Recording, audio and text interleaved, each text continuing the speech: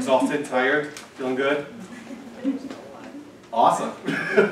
Anyway, so yes, as I said, basically I was a student at Valpo, but not only that, my parents were students at Valpo, aunts and uncles were students at Valpo, so a true legacy. So Valpo's in my blood for sure, and it's definitely a real honor to be here today with you guys. So talking about my mom, she came to Valparaiso University with wide-eyed, with this idea to have a degree in history. All she wanted to do was study abroad in the UK. And her mother at that time said, can't do that, won't do that, stay in this country. So as a result of that, she met my father, or her husband in this environment, and they went and spent most of their career in the UK. So I was born in England as a result of that rebellious, nature against parents, maybe opportunity as well. But essentially, this opportunity of living in the UK gave me perspective. It's a little bit different than I think the standard American student in that being in the UK, you have access to all of Europe, travel's a pretty normal thing, exposure to lots of different cultures and different languages was kind of normalized in my upbringing. So when I was 9 years old and moved to the States, I kind of felt like I had done it all, I wanted more, I had that wanderlust, and I had the whole world figured out, of course, at 9 years old. Perfect. Yeah. Not so much the case, let's be honest. So essentially, in the same way that my mother was sort of inspired by that study abroad experience that informed her career trajectory, I too had this, admittedly, probably exposure to the National Geographic or nature program's vision of what is the continent of Africa. And this idea that I wanted to be there, and through that guise of that very limited picture of what that opportunity might look like, I thought, for sure I'm going. What did my parents say? Sorry, it's not very safe. Sorry, it's very expensive to get there. Sorry, we can't afford a safari. So I came to Valpo convicted that I was going to follow in her footsteps, be a rebel in my own regard, and kind of push that process forward. So I came to Valpo as a vocal performance student, right? So kind of something a little divergent from what I'm doing now and for that vision of Africa initially. And it was my sophomore year that I took an entry-level course as part of the general core curriculum with Professor Charles Schaefer here on African history. And in that context, I sort of had a rebirth, I would say, of that inspiration to sort of be in Africa and go along that process. And what I particularly appreciated from that experience was essentially, yes, of course, like any class you take in this context, there's textbooks, there's the analysis, the historical analysis of that process, but he interwove these narratives of his own personal experience growing up in Ethiopia, mistakes that were taken on motorcycle trips throughout the continent, which I was just so excited by, and it kind of spoke to that earlier childhood experience of this mystical fantasy land that is the continent of Africa at that time. Yeah, so as a result of that, junior year, forged a relationship with this awesome couple, who if you haven't met, please come up afterwards, the Politos, and Carmine at that time was running Engineers Without Borders, so a program that's still, I think, in existence under a different name. Waves, thank you. So that was sort of the impetus. Finally, the summer between my junior and senior year, it was happening. And actually, Professor Schaefer and the Politos all kind of came with about 30 engineering students, myself, and I think 2 sociology degree students went along to a program in northern Kenya and Turkana. And I must say, it busted this preconceived notion of me figuring the whole world out. So it was challenging, it was powerful, it was transformative, it was amazing. So as a result, I sort of decided, you know what? This 2-week trip wasn't enough. I want to spend my entire senior year in the continent of Africa doing various study abroad experiences.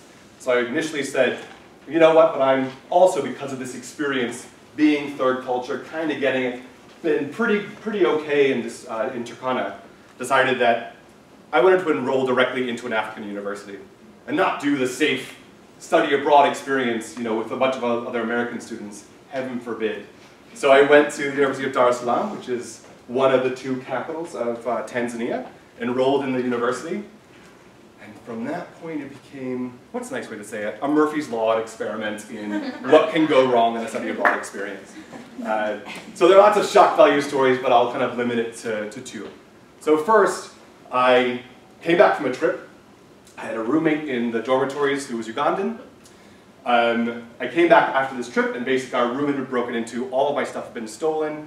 Another international student who was staying there while I was away, all of his stuff was stolen, and a few items from my Ugandan roommate were taken. As a result, the campus police arrested my Ugandan roommate under the very superficial analysis saying, there's 2 Americans living in the room, and there's 1 Ugandan. He did it. So for the first time, and probably, frankly, lucky for me, the only time I saw red. Right? So I couldn't see past the injustice that I was seeing, right? So I went down to the campus police station, went there with my very limited Swahili, and threw a fit. I don't even remember exactly what was said in that environment, but basically it was, if your legal proceedings or your investigation of this incident was black student, poor, stole stuff in the same room, then I also lived there, and someone else's stuff was taken, so I'm as guilty as he was. So why don't, if you're going to arrest him, then arrest me, or actually do police work. You know, try one of the two. So under the novelty of this moment of hyper-adrenaline, seeing red, being, in hindsight, very privileged and a little entitled. But anyway, I went into the prison area with him, and thank God I did. So I sat with him for a while. The police officers thought it was very novel that I was in the room. They offered me water, they offered me food, they laughed and joked with me. If I tried to offer it to my roommate, they hid it out of my hand, and they threatened to punch him. While I was there, another person who wasn't affiliated with the university was dragged into the same prison facility on the campus. Very dark skinned, but you couldn't even tell what his racial background was. He was beaten so badly that you saw purple, you saw red, you saw blood. That was it. And to make issues worse, there was a cot that was fastened to the wall and a chair fastened to the ground. They chained his hands to the chair, they chained his legs to the bed, and they proceeded to kick him in front of us. And they said, this is what we're meant to do to you. If it weren't for this white guy here, this is what we would be doing to you. Right? So it's, I mean, for me, this is still a really hard story to tell, to be honest. And the point is not, oh, Daniel White Savior Complex went in there and saved the day, and well, absolutely not. The reality is when you see something, you can't unsee it, right? Not only can you not unsee it, but you have a responsibility to do something. That's kind of how I feel at the end of the day. So as a result of that trauma, I mean, listen, I tell the story really quickly now, but at the time, I mean, I was a wreck, right? I came from Valpo, I was sitting in the seat that you are now, and imagine you're thrown into an African context, and now you find yourself in a jail cell with a dude who's been beaten so badly you can't even describe who he is. I mean, really, really tough stuff. So I got sick. I mean, got malaria, which is probably not totally attributed to my sort of mental state. There's also a mosquito involved, but went to hospital, and at that point thought, you know what, I'm 2 months into the study abroad experience, let me wave the white flag. All my parents who were living back in the UK at that time basically said, send me home, right? So I came back to Valpo, changing my entire senior year trajectory, and honestly, thank God I did. Because what it actually looked like was me, with the privilege that I had, in the bubble that I grew up in this very sort of white Lutheran, American, a little bit of British experience, all of a sudden was completely burst into a million pieces. I saw the world for the first time my senior year of college. How is that, right? So essentially that experience allowed me to forge deeper and more meaningful relationships with the community that I hope that each and every one of you have here on campus. The reality is, I had friends who rallied around me. It was the first time in my life I can describe myself as being depressed. You know, things that people really struggle with. Circumstantially, I was kind of thrown into this environment where that was my truth. And I had friends at Valpo who came to my house every morning at 6:30 in the morning, knowing that I probably wasn't going to wake up for my 8 o'clock class, dragged me out of bed for weeks, took me to a coffee shop, and were like, I want to hear your story. You know? How cool is that? That someone would see something in you and kind of accompany you on your processing. And the reality is that was a very short-lived sort of necessary phenomenon, but we kept those 6:30 appointments throughout the rest of that senior year. Because the reality is, your second year of your senior year, for every single human, is existential crisis inducing, right? What are you going to do with your life? So at first, what was something that was so selfless of a few individuals to say, we're going to help you out in a difficult spot, became an opportunity for us to sort of be pulled out of our comfort zones and processed together. At the same time, you know, Professor Schaefer heard some of these stories, and I think we agreed together that probably using some level of academic pursuit would be one way of processing this opportunity. So we did he advised me on an undergraduate thesis on restorative justice focused on Rwanda and the Truth and Reconciliation Commission following the genocide in that context. And somehow between this support network and this intellectual exercise and the relationships I had with the Politos and Professor Schaefer, I went back to Engines Without Borders the following summer, went back to this place that had been so challenging for me, so something I wanted so badly but went so wrong, and was able to sort of have that experience. So the joke in this was planned ahead of time, but the joke essentially is they came with another group of 30 students and came back with 29. I stayed, which is hard to report, right? To parents. But essentially the cliches were all there, right? So the day that I arrived was awesome. Every single day got better and better and better. What was the difference? Turns out Africa didn't change as a continent, as a physical place. I had. My attitude was completely different.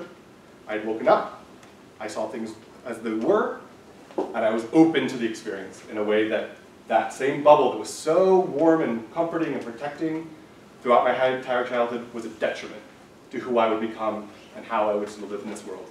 So after those experiences, you can't do anything other than to engage in a social justice career, I think. So,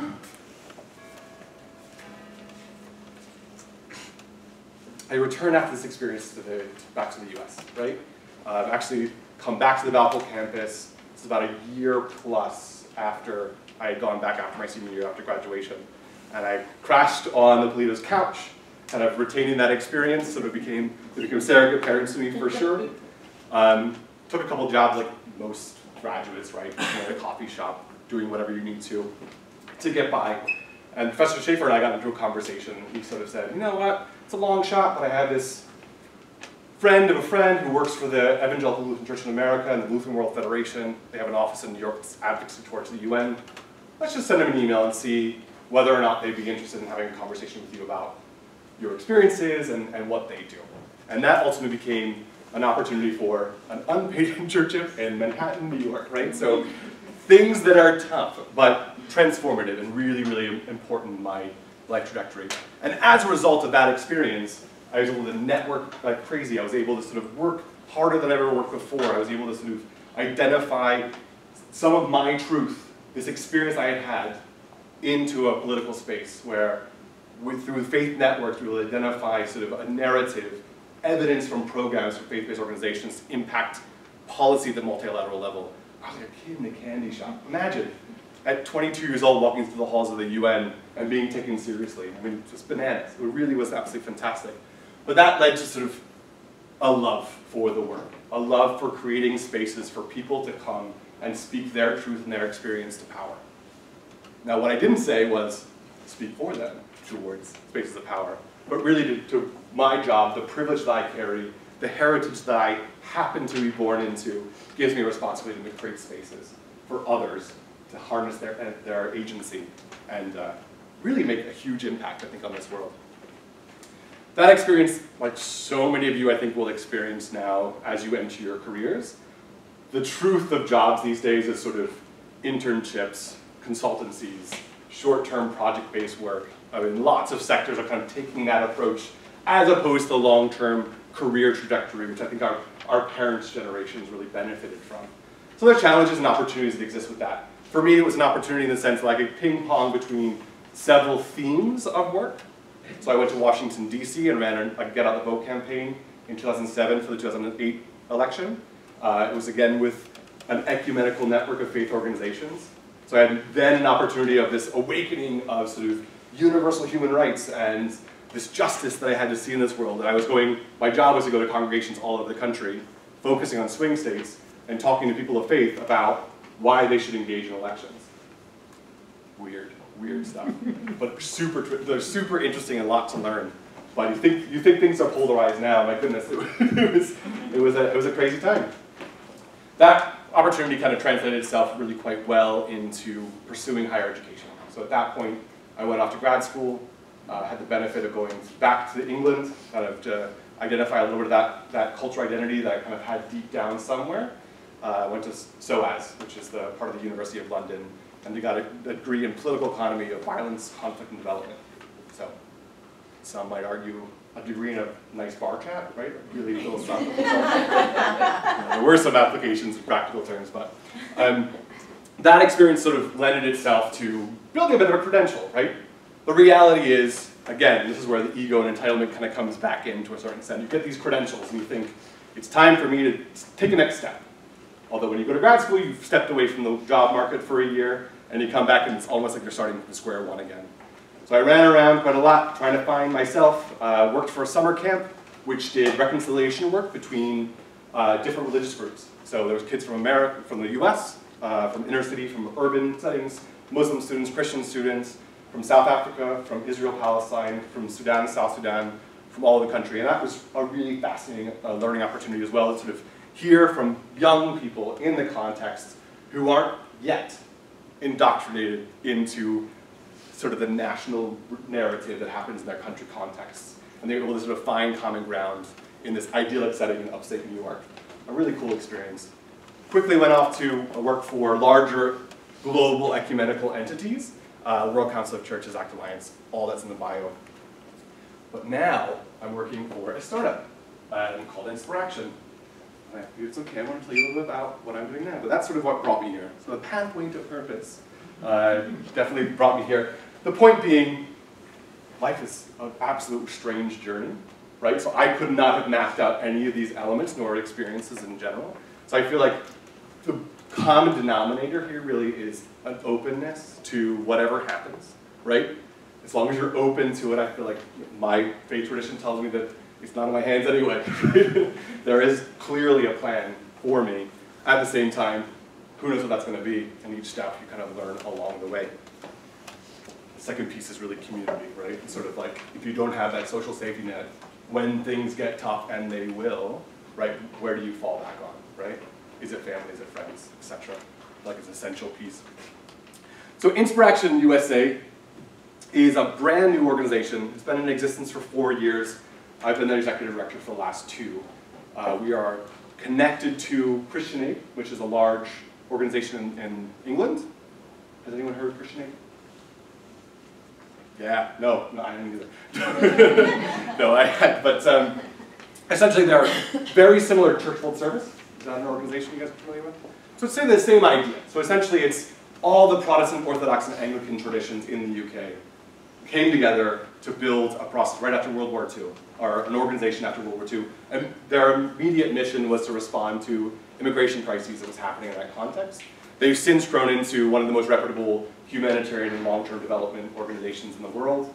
And I was thrilled to sort of be part of their growing global family, essentially. What do we focus on? So we can't do the totality of work with such a large organization like Christian Aid with £100 million annually budgets, 1,000 people working in 40 countries around the world. At this time it was me and a board of directors. So we wanted to limit the scope of work that we're engaging with in order to sort of build ourselves, build our brand, build our identity. So first and foremost, we respond to sort of emergencies, right? So you've probably seen the news, what's happening in Indonesia. Right now we have a proliferation of emergencies. There was flooding in southern India. There's been another super typhoon going through the Philippines. So humanitarian response basically means life-saving aid, right? Anything else I would put in the category of long-term development. And usually that's a fund you put together that offers life-saving aid in the immediate reality after the emergency actually takes place, right? So we engage in that work. This is deeply in partnership with Christian Aid. The humanitarian framework is built upon global norms and standards, which I think for accountability purposes, to make sure that the services are given to all people, regardless of their background, their faith, their gender, their orientation, etc., receive the same goods, because it's life-saving. Secondly, we're looking at addressing inequalities. So addressing inequalities is kind of a new way of talking about poverty, right? For a long time, you probably were familiar with the language of we eradicate poverty, right? The challenge we've had with that construct is essentially that it drives nonprofits to build solutions to symptoms of poverty, not the root causes. So by looking at inequalities, you're basically saying, yes, there's a phenomenon called absolute poverty. There's a need in some parts of the world which is more extreme than other places. But it doesn't mean you're ignoring where a middle-income country, like a country in Latin America, for instance, which is dealing with horrific political realities, still has people who are marginalized by society who need support.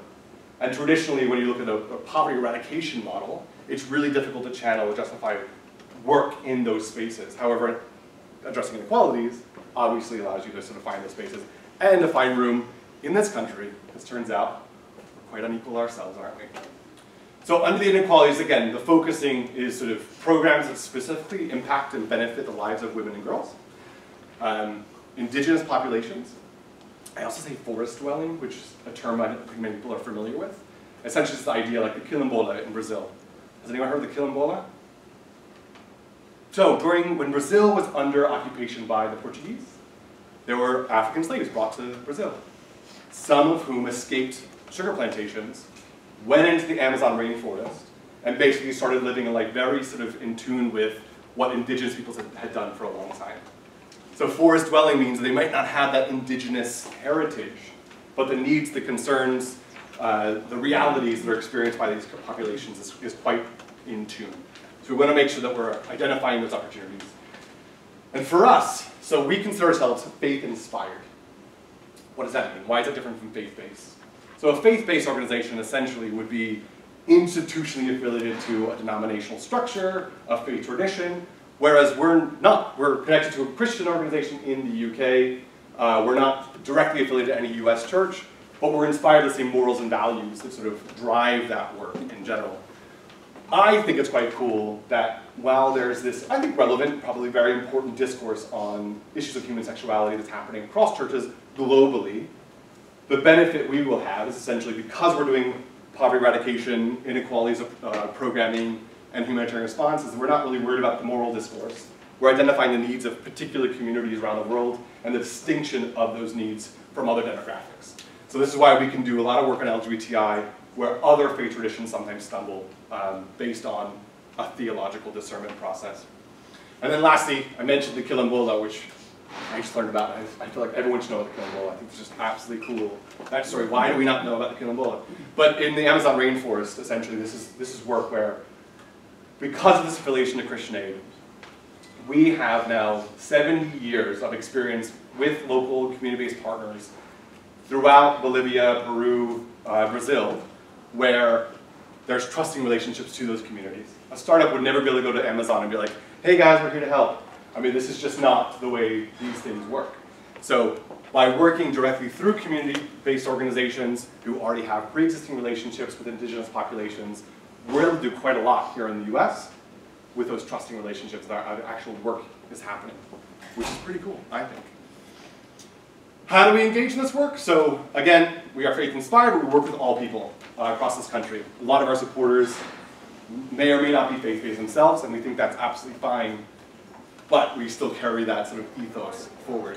Again, I mentioned our affiliation to Christian Aid. All of our programs will never be sends Americans somewhere to deliver a service to a population.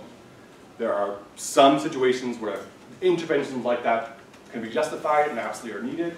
At the same time, what I think is really quite cool is that we can walk in solidarity and accompaniment with local organizations that literally know the work already, are doing it really, really brilliantly. What they need are resources. Sometimes some capacity, sometimes some expertise or some technical advice, but for the most part, give resources, build an accountability model, and it actually works really well. We're based in Manhattan, so we have pretty regular access to the UN. So again, it's sort of about how do we extrapolate experiences from our country programs around the world, adapt that in a conversation with diplomats to inform policies that then hopefully make a positive impact on people's lives, right? Also in Washington, D.C., we work in partnership with other ecumenical networks, again, bringing the experience of our programs to those conversations, where they can go and speak to Capitol Hill and kind of talk about the realities it's experiencing, and hopefully beyond the statistical analysis, which most policymakers kind of use to drive what's made into policy, we can provide that human face, that narrative, you know, of why it makes a difference, essentially, which Maybe it'll surprise you, but sometimes politicians forget about people and think a little about themselves. So maybe you need it. Yeah? We also do events and issue education in the city, lots of happy hour events, lots of concerts. We have this really quite cool support from the Broadway community in New York, and a couple other things. So we can kind of animate the celebratory aspect of our work in a way that I think is quite transformative. And then social media is a growing portfolio, which you guys get probably instinctively, and I'm struggling. We work in, like I said, with Christian Aid Networks, we work in 40 countries around the world. Gives you a bit of an indication. I should also mention that Professor Schaefer, his first day of that entry-level class, has anyone taken the African History 101 entry-level course? Yeah? The first day he gives a blank map of Africa. Yeah? And says, just write all the country names. Yeah. So it turns out that Africa's capital is not Kenya. Yeah? Nice. 54 countries going on. So I mean, so I leave a blank map saying, you know this means, right? Yeah? Perfect. We'll talk about it afterwards, but in 40 countries of the world, but mostly just in South America, obviously, Africa and Asia. So board, some of Christian Aid, some religious leaders, CEOs of other corporations, quite a cool group. Because anyone watch Spike Lee's She's Gotta Have It? Netflix? She's Gotta Have It, Spike Lee? Cool. We're growing a team in New York. So we have a staff based in London who works 50%, 2 other staff, 1 communicator, 1 sort of outreach officer. So we're kind of growing a team. After 2 years, being able to sort of cultivate a bit of a staff presence is something that was massively needed, but it's taken some time. And just to give you kind of a sense of who we are, I wanted to share that. So events, Brooklyn Nine-Nine fans, American Idol. Some cool folks have kind of come out of the woodwork to support our work in an interesting way. And I really attribute this not to sort of say, all right, there is a celebritization of the aid industry, which is disgusting, and I actually have an issue with it. However, in this particular political moment, I think lots and lots of folks are trying to find issues of social justice that don't put them necessarily into a political silo, where they can sort of speak to the values they carry in a way that's not pointing fingers, right? I think there's plenty of that going on in this country. So the idea of sort of celebrating the work in sustainable development and humanitarian response is sort of the idea behind a lot of these events, to kind of raise some awareness and get that kind of hook. So just to give you an idea of what our marketing kind of thing is, and get a sense of one of our country programs in Bolivia. I want to share this, and hopefully it works. And do we have the speaker? We do! And if not, no big deal.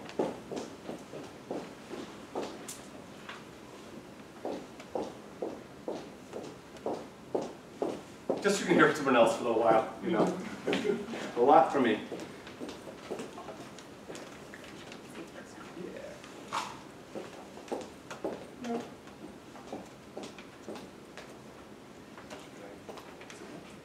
It is.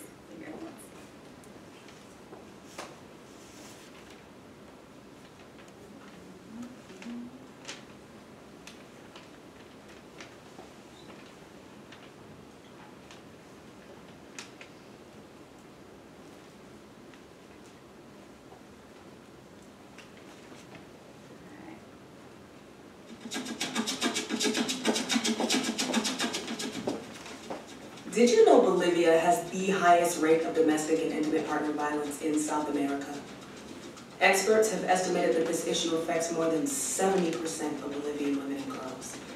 In response to these staggering statistics, InspirAction and its partners are creating safe spaces for people to speak their truth. These stories represent calls to action for community leaders, government officials who can build policies that will end impunity and bring these perpetrators to justice. Additionally, according to Bolivia's Statistical Institute, only 57% of royal Bolivians have access to energy. In some of the most remote areas of the Amazon, InspirAction and partners are actively working to close the energy gap. Projects are being implemented to harness the energy of the sun to generate lighting, power mechanical water pumps, and even cook meals with solar ovens. With your help, InspirAction can continue this work with vulnerable populations who are owning their agency and harnessing renewable resources to benefit themselves, their communities, and future generations.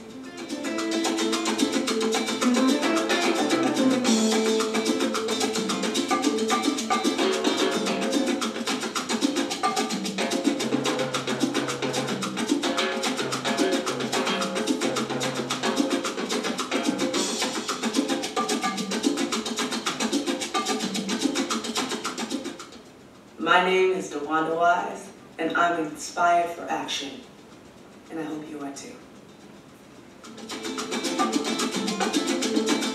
So the point of this is that we're trying to tell stories, right? That's what our responsibility is. It's kind of bring some issue education, and I hope you agree that kind of keeping to a minute and a half is about as much attention span that I have, right? So maybe you're in the same boat, right? So the idea is essentially how do we talk about really difficult issues, knowing that our news media will focus exclusively on the Kavanaugh situation of the Supreme Court, and you're not going to hear about anything else, right? So how do we engage with people such as yourself, right? Does this help? Would be a question. So things like that. Did you know that Bolivia has the highest rate of gender-based violence of any country in the world? Right? I mean, I just feel like these are really important factoids that you just don't have access to unless you go looking for the information. And I think it's really quite an interesting role that we can play to kind of start to animate a story and hopefully make you ask more questions, right? Engage with us, engage with someone else, say, I saw this online, etc. So that's sort of the idea behind these videos. So wrapping up really quickly, essentially, you know, we work with a lot of folks. There's UN presentations, there's working with the ELCA has a huge program on outreach to Native communities in the US. So we've been kind of working on where our indigenous work looks around the world with existing US relationships and tons of folks.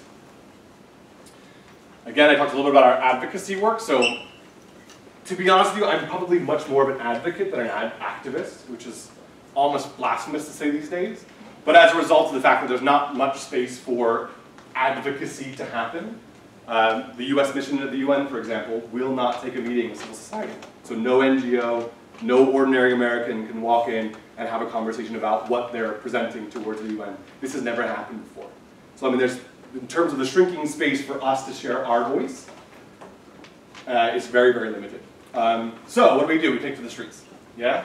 So we've been joining a lot of social movements. So while we are an international organization that primarily provides funding, resources, capacity for organizations, we also are engaging ourselves in the Climate March and the Women's March, in other sort of social movements that demonstrate our solidarity in general. That's it. You made it. But actually, you know, if you have any questions, I'm really, really happy to answer. And we can talk much more about the actual programmatic work in each country. I'm really happy to go in that direction. But in all honesty, as a startup, most of my job is consultations. So it'd be really helpful to hear from you, if you don't have a question, what kinds of organizations do you support? Do you support organizations? What do you think about that pie chart of where your money goes? Yeah? Things like that. Or what advice would you say, was that video rubbish? Throw it out, let's try again? All that's helpful, genuinely. Come on, who doesn't like to complain a little bit? No, but if you have any questions, I'm really happy to answer.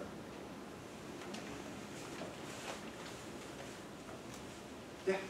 You said earlier that you have a problem with like the celebritization of providing aid. Can you explain that a little bit? Yes, I would love to. So essentially, it kind of started in the early days, right? So in the 1980s, there was an emergency in Nigeria in a region called Biafra, right? It's the first time that the news media came into a humanitarian disaster and started taking pictures of emaciated, starving African children, which was massively effective in Europe and the US in terms of generating funds because we felt so bad for that other person somewhere else. But the reality is you're painting this completely inappropriate picture of people who have innate resilience and dignity and agency, and kind of how dare you paint a picture of this emaciated African baby to sort of paint a picture of the continent. In the same way, that sort of went along with ambassadors, so a celebrity. The idea was essentially, again, for fundraising purposes, that you send someone who's charismatic, that's a face, a celebrity that we're familiar with. You go send them on a trip, one time, 1 week. They take lots of pictures with children in the communities, and that's kind of it. the negative impact is essentially the superficiality of that relationship.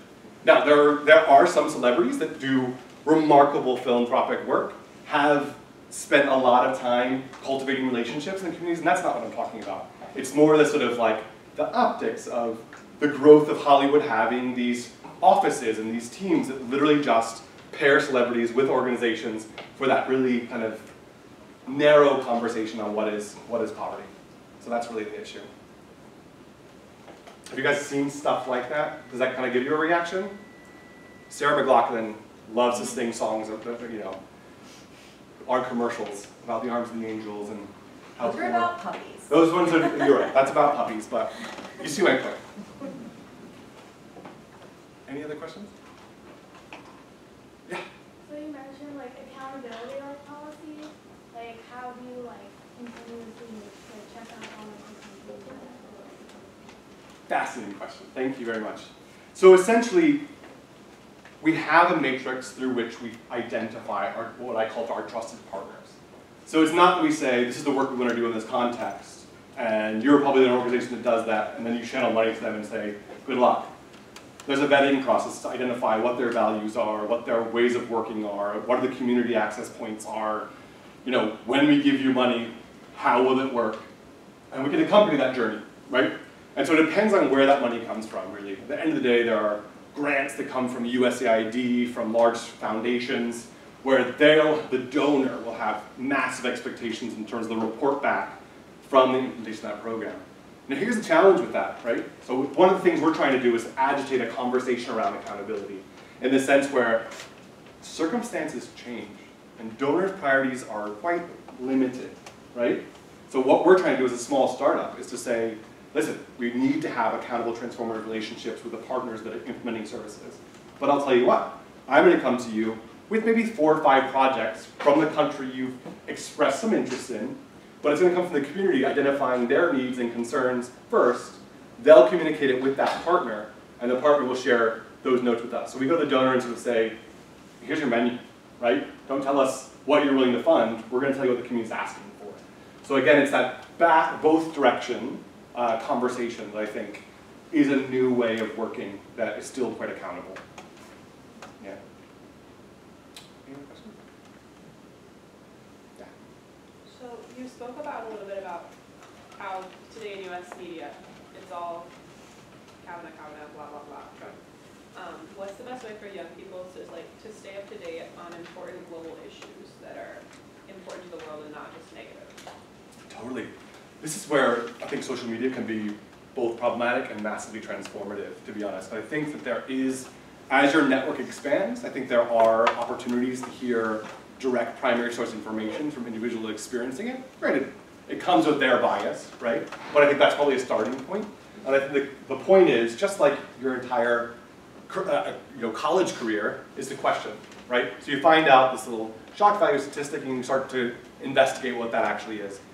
There are other networks that are covering these issues quite well. There are organizations that are painstakingly trying to get the message out. And it doesn't take much in the Google search to sort of pull up what's happening in the Philippines or in Indonesia, for example, where you can start to get exposed. But I think there's an expectation in specifically US media outlets where their expectation of people is that our attention span is so short, right, that they can kind of talk about 2 stories over and over and over and over and over, which is different. What I find is really interesting, so in Atlanta, the CNN, for example, there are 2 towers. Their international news network is not great, but it's not terrible. But it's in the same building, and they have a meeting every day, apparently, where they kind of exchange notes and then kind of go to their separate silos, literally, and project news. So I feel like YouTube would have probably some great BBC coverage, Al Jazeera. I mean, there are networks that are doing a better job in some regions over others, perhaps, that are to tell some of those stories. But again, this is the niche that we're hoping to fill as well as InspirAction. It's to kind of, in a short, accessible way, cause people to ask questions. Yes? So, it's very commonly said that when you watch the news, it's very, oh, the world is ending, it's awful. There's a lot of coverage on bad events. Sure. In I've commonly heard that you should sometimes take a step back from that because only seeing all the negativity is sometimes detrimental to yourself. How do you deal with all of these? Obviously, you deal with so much injustice all the time. How does that affect you? Yeah, no, great question. You know, it makes your own life issues really relative. So is that a positive thing? I'm not sure. But the reality is, yeah, there are tough days. There are moments at the UN when a young person comes to talk about their access to education or their sexual health and rights, which is just palpable. I mean, there's no way to get past the emotive quality of that intervention. Mm-hmm. But the reality is, sitting in a little bubble in New York, policy again is mostly on statistics. Is sort of what drives that process. So there's some level of maybe healthy separation from the issue. Mm-hmm. It's really when you immerse yourself in the community that you're sort of part and parcel of this experience. There are really interesting sort of psychological impacts by humanitarians and by folks that are responding to famine, for instance, where like folks who work all day long in situations of famine go back to their hotel and binge eat. It's like this psychosomatic response to trauma. There are some things that I think self-care, sort of duty of care of organizations to make sure that our psychosocial support is for staff as well as for the communities we serve. Mm-hmm. And there can be serious incidences where, you know, there's been some legal proceedings recently with a few organizations that haven't quite done enough to sort of provide that social support. For me, again, this is where this community piece that I started with comes in, because I thankfully have a community of people I can kind of go to and regain that perspective, and very few of them work in this sort of nonprofit humanitarian response sector. So they're going to bring their drama and kind of puts everything into perspective. You kind of have a conversation in that community, and that helps as well. But no silver bullet, unfortunately, but you know, that we're all more empathetic would probably be better in the first place. So, any other questions?